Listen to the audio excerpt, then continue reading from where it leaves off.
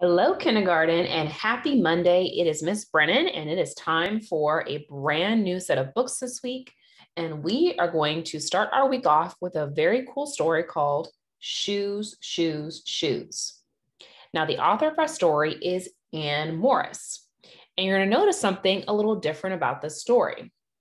We usually see pictures or drawings on the cover of our story, but we see something a little different. We see photographs. Now, do you remember what types of books normally have photographs in them? Take a moment to think. What types of books normally have photographs in them? You probably guessed it, it's nonfiction stories. So I'm thinking already in my mind as I look at the cover of our story, this is probably a nonfiction story because nonfiction stories usually have photographs. Not all the time, but we know they normally do. And of course, our story is going to be all about shoes, shoes, shoes. And we see on the cover of our story, these two children, and they look like they have rain boots. Now, in some parts of the United States, they call them galoshes, but typically here we call them rain boots. And we're going to learn about different types of shoes. But as we are listening to this amazing story, I want you to focus on something very important. I want you to think about the main idea. Now, you might be wondering, what is the main idea? The main idea is the most important idea in the picture or in the story. So as we listen to shoes, shoes, shoes, we want to think, what's the most important idea? What's the most important thing that the author wants to learn from this story of shoes, shoes, shoes?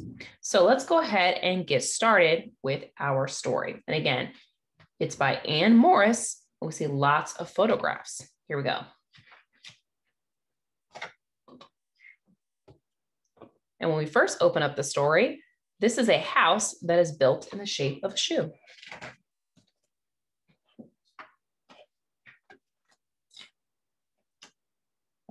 Right here, you can see there's ballet shoes. All right.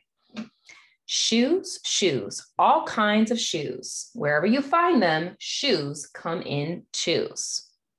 So we see our first couple of set of photographs. We see a little baby or toddler holding some shoes, and then we see these other shoes that kind of look like boots.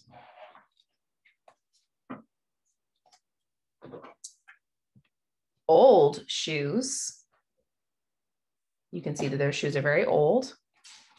Or new shoes that you can buy at the store or outside in a market. Just right for you shoes. So let's pause for a second. Remember, we're going to figure out the main idea. What's the most important thing about this story and what are we learning? And so far, we have to think about, well, what are we learning? We're learning all about shoes. And we're learning that there's different types of shoes that people wear. We learned there's old shoes and new shoes and all different types of shoes.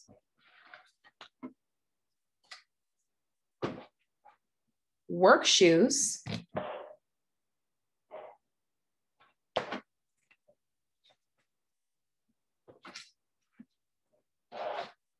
Play shoes.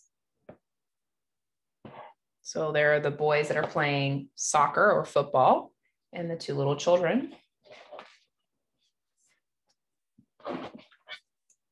Any time of day shoes. And again, as we're listening to the story, we can also see that there's lots of photographs. And we know that these are real people and we're learning something. So we definitely know this story is nonfiction. We definitely know it is nonfiction.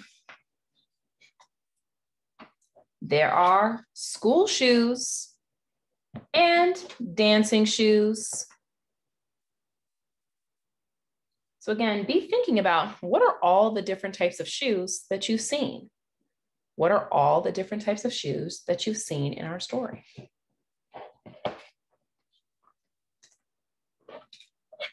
Walking shoes and riding shoes.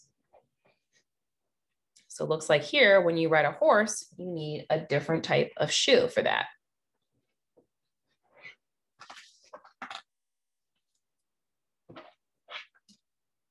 shoes for the ice and shoes for the snow. Let's take a moment to think. How do you think these shoes help these people who are walking in the snow or walking on the ice? How do these shoes help them? What do you think?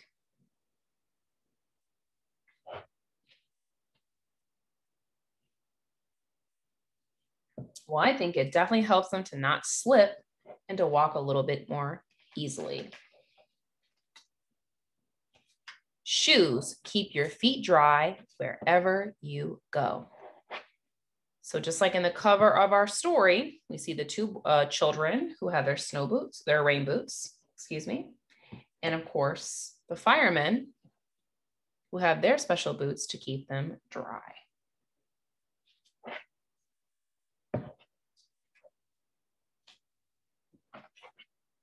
Now there are wooden shoes, cloth shoes, and shoes made out of straw.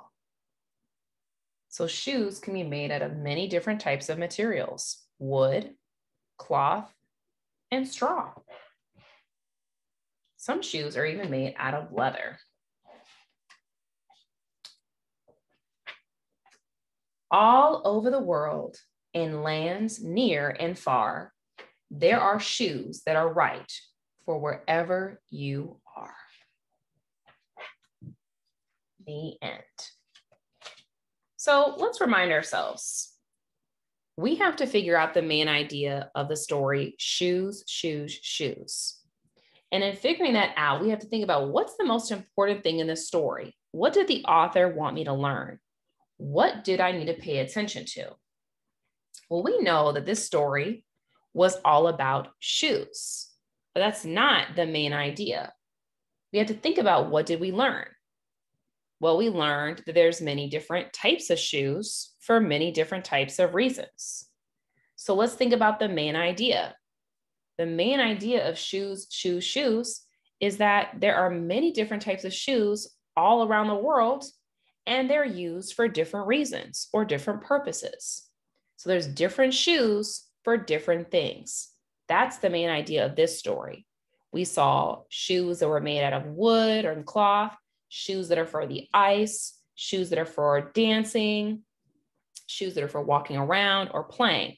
So we see that there's different types of shoes for different things. That's the main idea of this story. And then also we want to remember this story is nonfiction. We know that because there are photographs all throughout the story, and we're learning things. We're learning facts. We're learning information. So that tells us that the story is nonfiction.